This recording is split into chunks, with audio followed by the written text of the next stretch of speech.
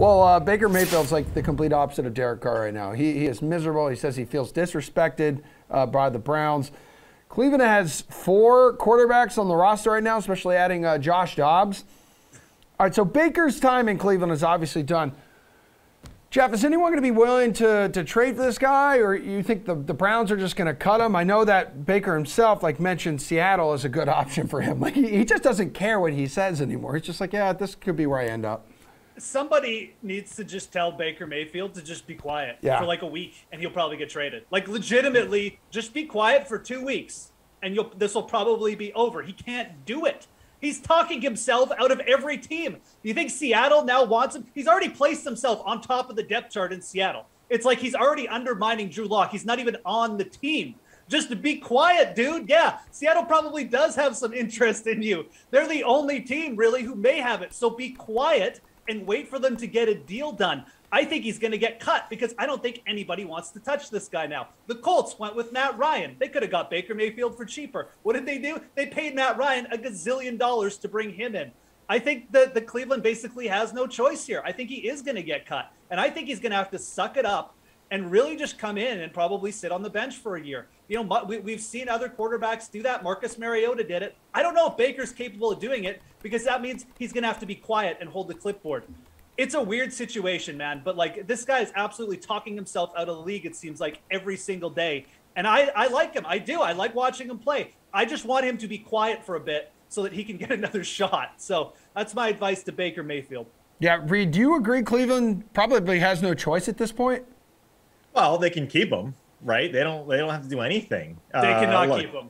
No. Look, from an organizational standpoint, I know we're talking about economics, and Pearce he's taking us to school here. But he's due $18.8 million. Now he's already factored into the cap, right? So it's not a knock against their cap hit because he was already factored in that.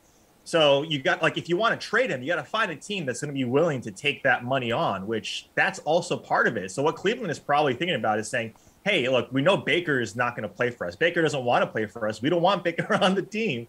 So they're in between a rock and a hard place into trying to get the most out of Baker Mayfield right now. And they're probably looking to what Geoff was just talking about, saying, hey, Baker, be quiet, and we'll try and get you the best, being in the best position possible. Cleveland probably has to tie in a late round, like a 6th or a 5th round draft pick, or maybe even a 4th, which is astronomical in terms of Baker Mayfield, to get him off the books. But if they cut him, the only issue, though, Geoff, is, and I agree with you that that's probably the best route, is that he'll probably stay in division, right? And maybe go to Pittsburgh and have a nice little QB battle with your boy Mitch Trubisky and take it to the Browns twice in that same division, right? That's the only issue, is that he'll probably want to stay in division because this guy is petty, right? He is petty if he's going on podcasts saying he was disrespectful. Look, if you're the Cleveland Browns, I think you're fine with Baker Mayfield staying in the division, getting to play him. At this point in his career, with what he's shown, I think you're fine with that. So it's fair. It may happen, but I don't think that's a huge concern in the Browns front office right now. Pearce, who would want this guy? It's probably going to be Seattle, and I agree with Geoff. He does need to stop talking, but it's Baker Mayfield. This is what he does. He talks. At least, he's not talking into the money phone like the former Cleveland quarterback. Things could be a lot worse. We're giving Baker a hard time. Do we remember who was there before him and the issues that they were dealing with? And I'll defend him a little bit. He was dealing with injury. His offensive lines had injury problems. He had a prima donna at wide receiver that didn't play very many games.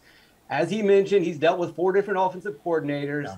I wouldn't quite give up on him yet, although Cleveland needs to get him out of town as soon as possible, and they're just going to have to cut him. Everybody knows that they're going to have to cut him. That's what Seattle's waiting for. Seattle's just waiting for him to get cut. They will pick him up, and he could fit nicely into that offense. We'll see.